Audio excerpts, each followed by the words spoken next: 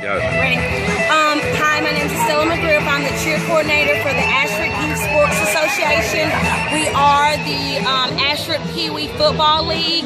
Today, June the 14th, we have put together a 5K lupus walk to help support the disease lupus and bring awareness. A lot of people don't know about it unless they're related to it. And what we want to do, we want to raise money to let everybody know to come out that we are supporting this disease. So that is what we're doing today. We are raising money for lupus awareness. Tell me a little bit about lupus.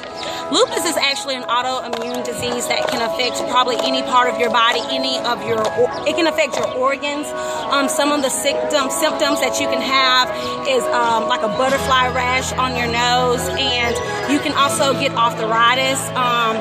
Lupus causes kidney failure. My mother actually passed of lupus at the age of 44. She had it for 20 years, and she passed when she had her downfall when she got kidney failure and had to go on dialysis. So it affected her life. And also one of the other ladies, Jessica Exum, that is helping me with this event, her mother also passed of lupus.